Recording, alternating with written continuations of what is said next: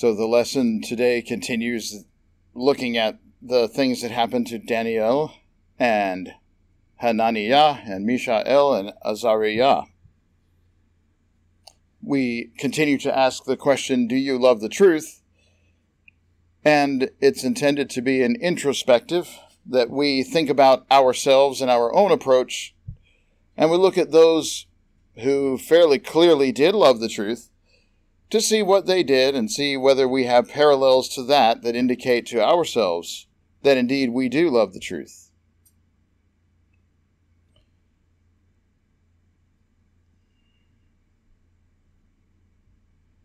Today we look at leaning on God Himself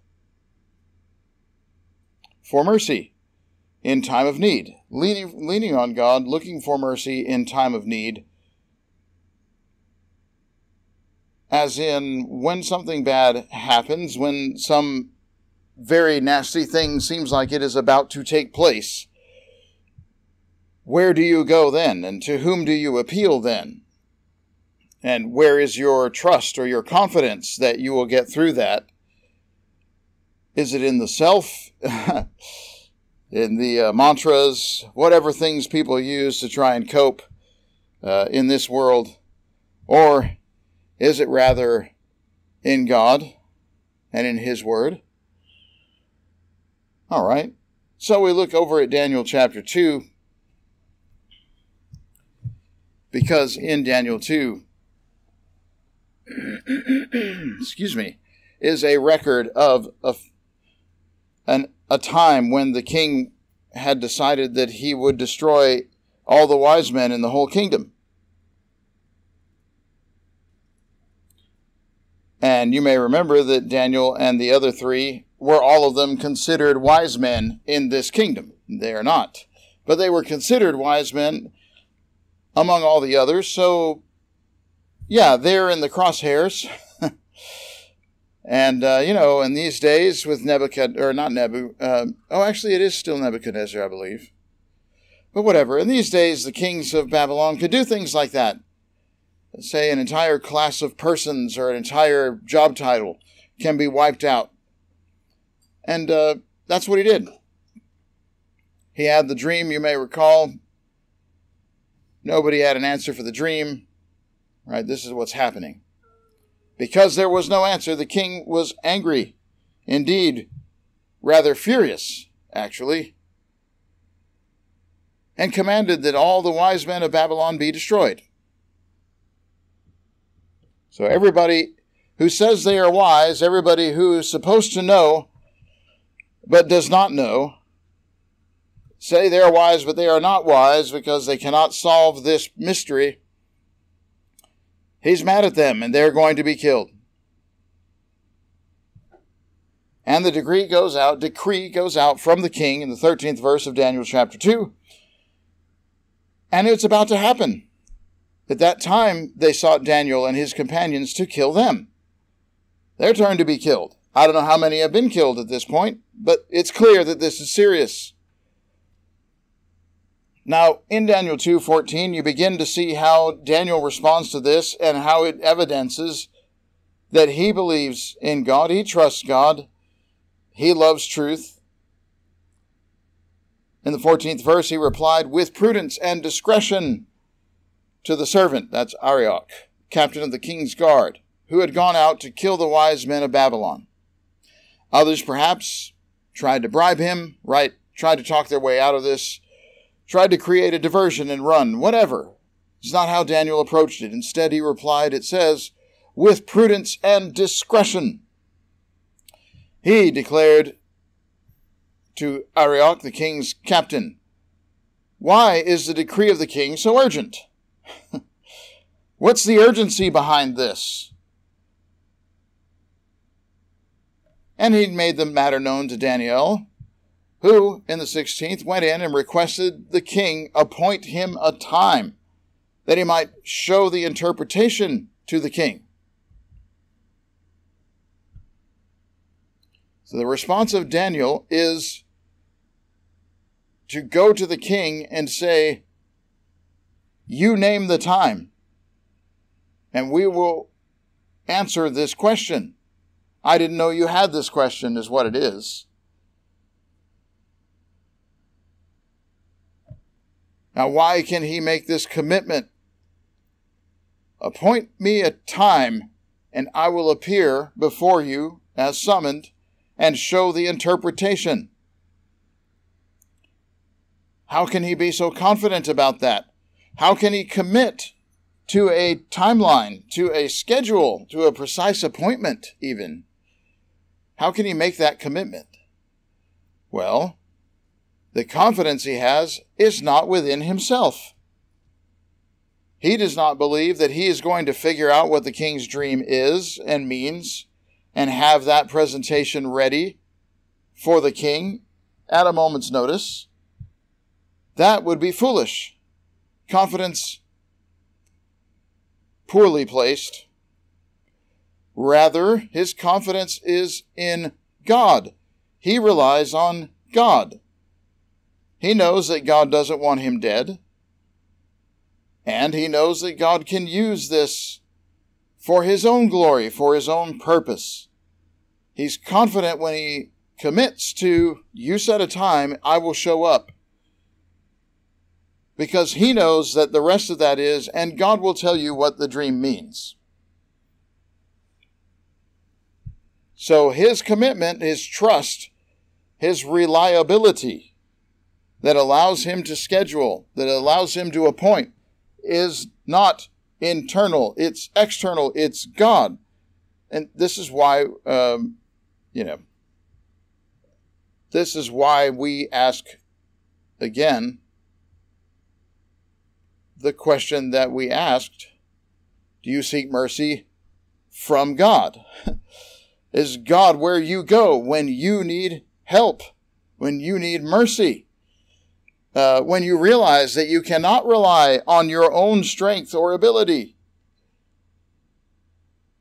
Where do you go then? The book captures many times that the kings of Israel went to foreign kings and foreign nations for backup and support, for resources. That the kings made alliances with foreign kings, marrying into their families. What is that called today? It's called keeping the door open. Right? Not burning bridges. We just need to communicate together. Well, how can I have peace with them if I can't talk to them? This is the language of compromise, friend. That's compromise. You hear that? That's not somebody who knows that they do not actually have a need because they rely on a God who can supply every need. Do you seek your mercy from God or from men, right? Do you seek your mercy from truth in God's word? Or do you seek it rather from whatever? Alliances, protocols. Where is your confidence? Where is your reliance? Where do you turn when you need help? That's what it's about. Because that tells you whether you love the truth. Zooming all the way back out, that's the question is, do I love the truth? And I can see in this instance whether that is the case. Well, moving on to Daniel 2, we go to 17. He went to his own house and made known the matter to the others, his companions. His instructions to them in the 18th verse are, seek mercy from the God of heaven concerning this mystery. Remember, he's already made the appointment. He went to the king directly. The king's matter is urgent. Here's the matter. Where does he go? He goes direct to the king. Remember what Jesus said? Settle with your accuser on the way, lest the judge put you in jail. It's important to settle, to go direct when you have a problem. And this is true for business as well. Senior manager is now talking. But that's true. You got a problem between people or between organizations. Organizations don't exist. There are people who represents the interest of that organization. Go talk to that person. You have to. And Jesus said it as well. Reconcile with your adversary on the road. Don't get to the arbitration. Don't go there. Daniel went direct to the king and made a commitment. You set the time and I'll be there. Then he comes home. Then he talks to his friends and lets them in on, well, here's what's happened. And I've committed. There's a time set. Therefore what? Well, quick, make some notes. Put together some slides. No. What do you do now? Now, seek mercy from the God of heaven concerning this mystery. Why? So that Daniel and the rest may not be destroyed with the rest of the wise men of Babylon. Yeah, let the false teachers be destroyed. That's not my concern. But for Daniel and for my friends, let the Lord God of heaven deliver us. We rely on God. We seek mercy from God. So he goes in, he's confident, and his confidence is well placed. God can deliver them. It's not testing God.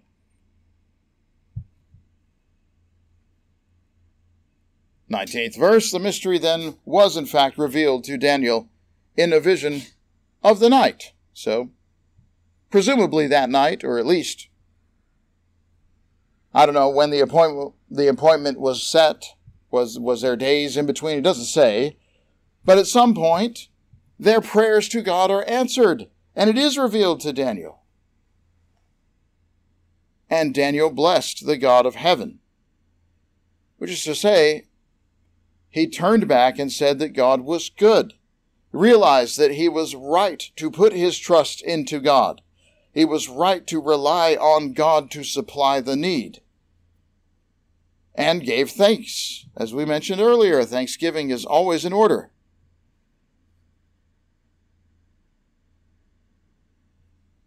Well, I'm skipping over the part about the dream because that's not the important part. For today's purposes, for today's lesson, that's not the important part. The important part is God gave it to him. He came at the appointed time and he delivered them. Daniel did. 48th verse, the king, at the end of this, when Daniel has interpreted the dream accurately, and by the way, he did not say, I know what the dream says. He said, God knows what the dream says. It's not in Daniel, it's the Lord God who answers this for you. I maybe should have put those verses in there, but if you've read it, Daniel doesn't take the credit here. The king gave Daniel high honors in the 48th verse. So at the other end, after it has been solved, and the king understands that Daniel is right about this, Daniel gets high honors and great gifts. And Daniel also becomes ruler over the entire province of Babylon, chief prefect over all the wise men of Babylon.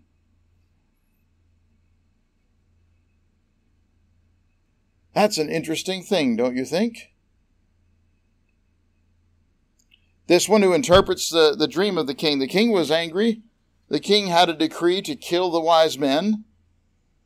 And I would say a righteous decree. From my reading of this, that was a righteous decree because they said they were wise.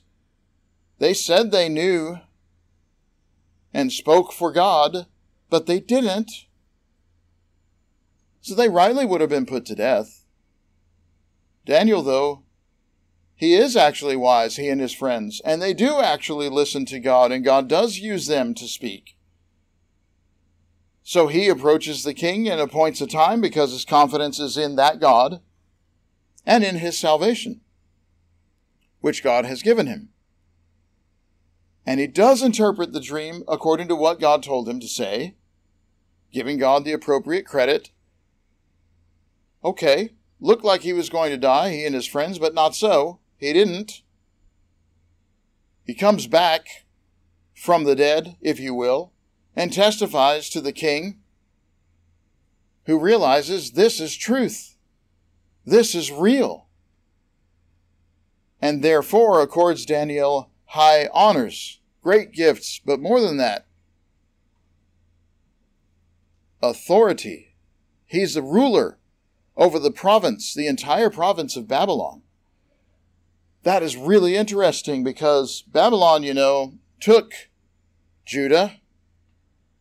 Babylon took Assyria, which had taken Israel. Babylon took a whole bunch of other things too.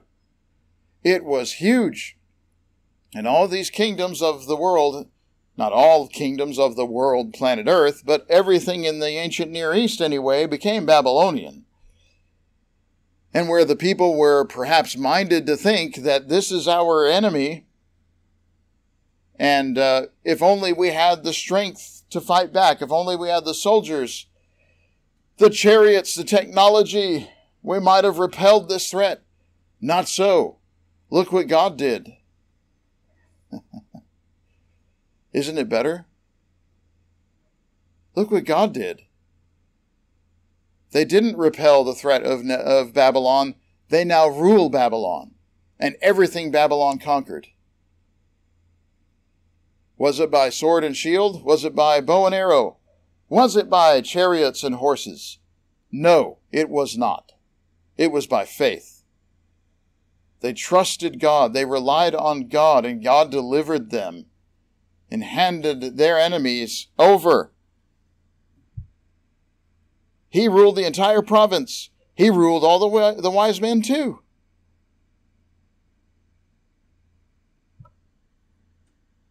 Joseph was given command over everything in Egypt, remember? Who also was able to interpret a dream and use it to bring about the salvation not only of Egypt, but all the ancient Near East. And he also was made second in command. God does things like that. What does Daniel use that authority for? Well, he does have a request from the king.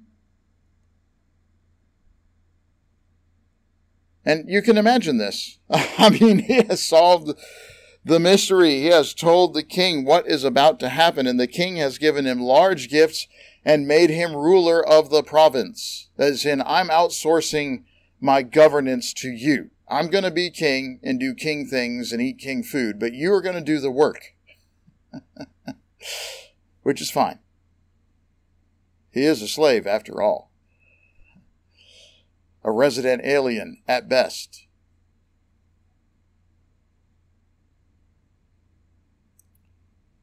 But the king, no doubt, replied to Daniel, right? Daniel makes a request and the king said, you have a request.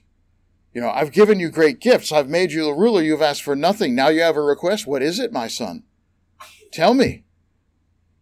All I'm asking is that you appoint, these are the Babylonian names for the three friends of Daniel, Shadrach, Meshach, Abednego, over the affairs of the province of Babylon.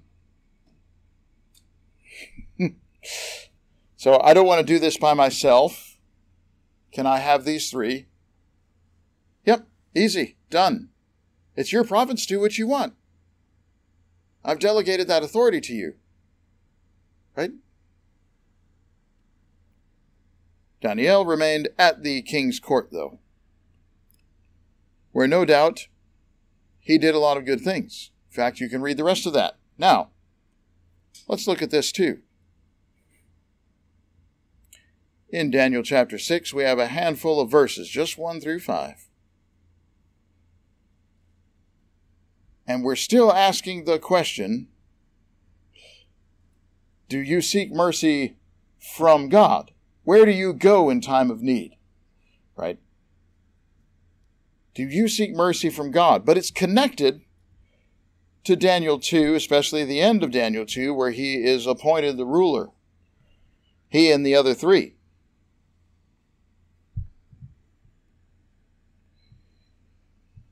Another king. I think this is number 3 It might be number 4. I kind of lost count, but I think we went from Nebuchadnezzar to another guy who saw the writing on the wall to Darius. And Darius decided, Daniel 6:1, to set over the kingdom 120 satraps to be throughout the entire kingdom. So it's a different administration. We're going to reorganize, which is, what you do. When I worked at UT, it was the most reliable product of Q1 every year was a reorg. That's what we did. I remember when my team when my team cut out all the nameplates to make a magnetic one over the department name so they could just swap that out. Keep the nameplate and their fancy name, but just swap the department. Which I thought was very funny. And of course my directors did not think was funny. Which made it even funnier. Well, you don't like it, then do something about it. Maybe you should have fewer reorganizations. Maybe you should accept criticism. You might get better. If you're trying to get better, are you trying to get better? Or do you just want no dissension? Because you're not going to get that without being a totalitarian. Daniel 6:2, 3 persons are over him. Reorganizations happen. Darius comes in. He's got a different idea of how to do this. Okay, that's fine. So the satraps now report to 3, of whom Daniel is one. Make sure the king suffers no loss, as in, I think that people's accounting is not good. My coffers are not growing. There's too much fat. There's too much bureaucracy. That's what that means. 3rd verse, Daniel becomes distinguished above all the other high officials and satraps because an excellent spirit was in him. When we say excellent, we don't mean excellent like Bill and Ted, cool or great, meaning his spirit excelled. It was better than every other spirit. That's because the others were either mere human spirits, as in what people thought and could do of their own strength, or they were demonic.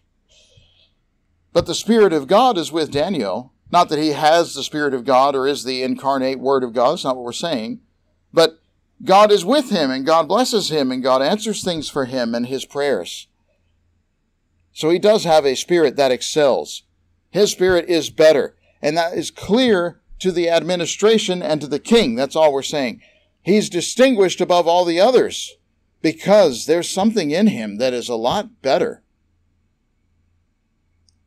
And so the king was planning to set him over the entire kingdom, a plan which has been put into place before by previous administrations. And really, you can't fault Darius. Again, I just have senior manager on the brain. I'm sorry. I was thinking about something earlier this week. But again, from the perspective of that kind of organizational oversight, you can't blame Darius for saying, we're going to shake things up. The next layer is going to be kind of fat. Because he probably was thinking to himself, the cream will rise, and I'll appoint them. That's probably what he's doing. I will see who flourishes and who does poorly. Given the same resources, who makes the best return here, and those are the ones I will make the lieutenants. Okay, to be fair, that's likely what he is doing. That's what most of the time they're looking for. Which is why when you are a Christian, you are the best employee.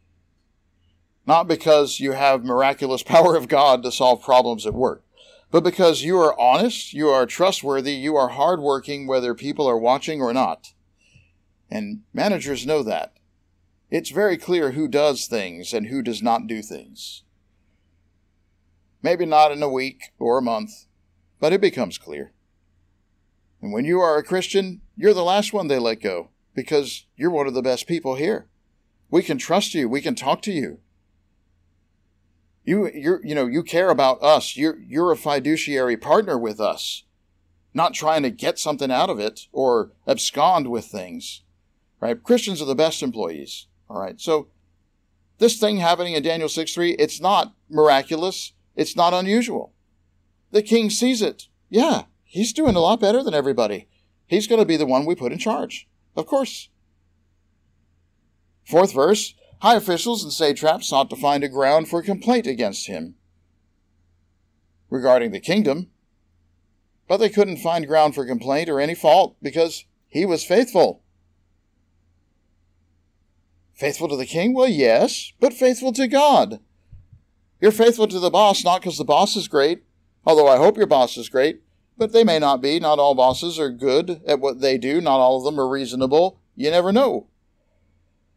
But you're faithful to God, and because you're faithful to God, you work. And you work honestly and fairly. So when they looked for a ground for complaint, trying to get trumped-up charges against him, there aren't any. He's not breaking rules. He's not stealing or pilfering. He's not cutting corners. There's nothing wrong with this service. They could find no ground for complaint or any fault. He was faithful. No error, no fault was found in him. He was neither wandering away doing something else, nor failing to accomplish things that were rightfully his responsibility, right? No, this guy's actually good. There is no complaint here. In fact, he's commendable. And then they said, well, we will find no complaint against this Daniel unless we find it in connection with the law of his God. Yes, because he's principled. I'm sorry, Nico, I can't right now.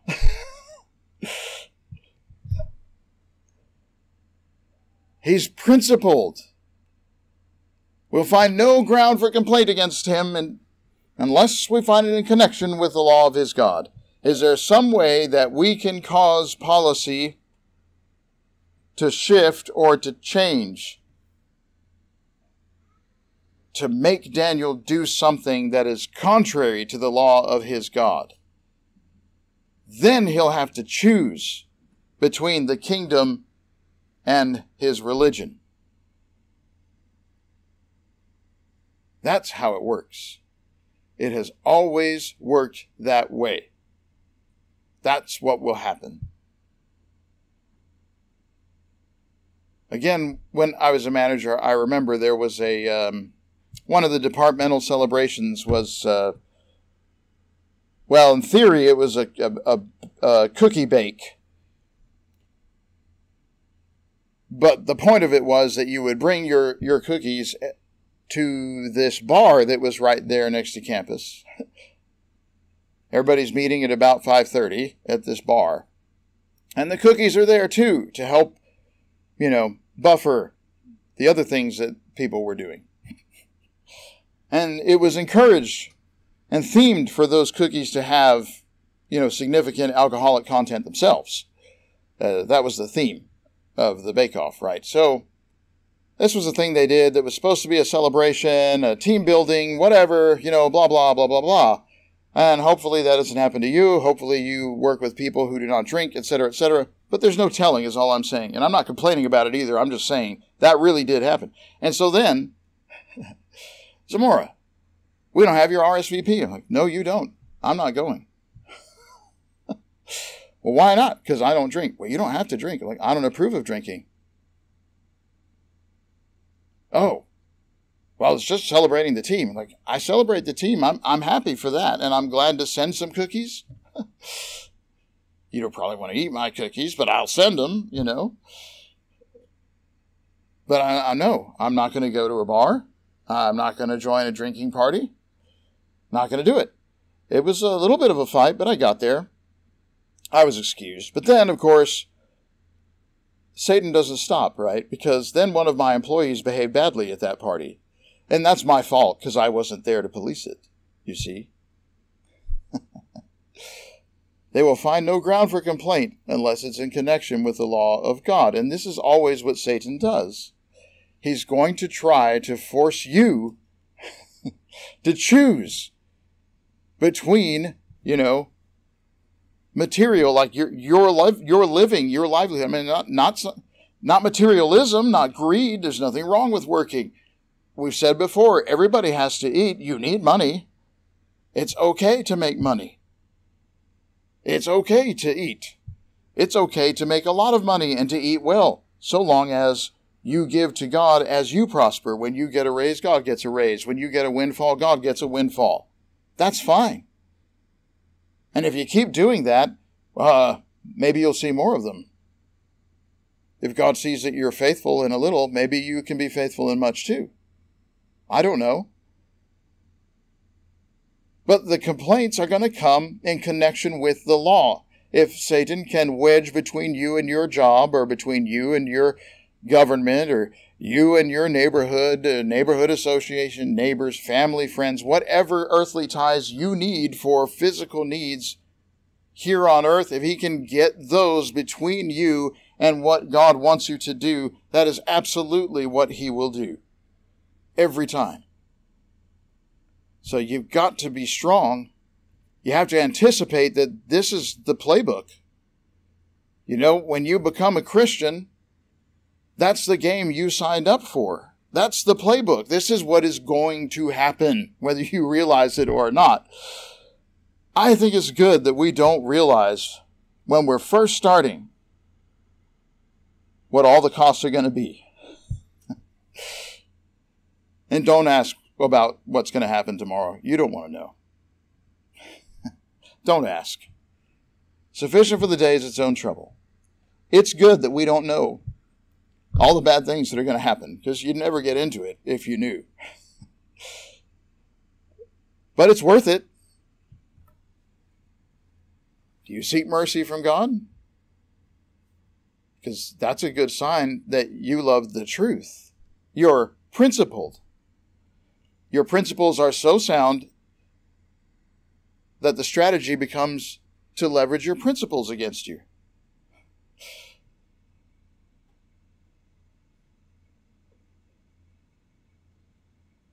I still remember Groucho. These are my principles. If you don't like them, I have others. Compromise. No, that's not true. When you are a Christian, no, you don't have other principles. God is your principle, and you are faithful until death.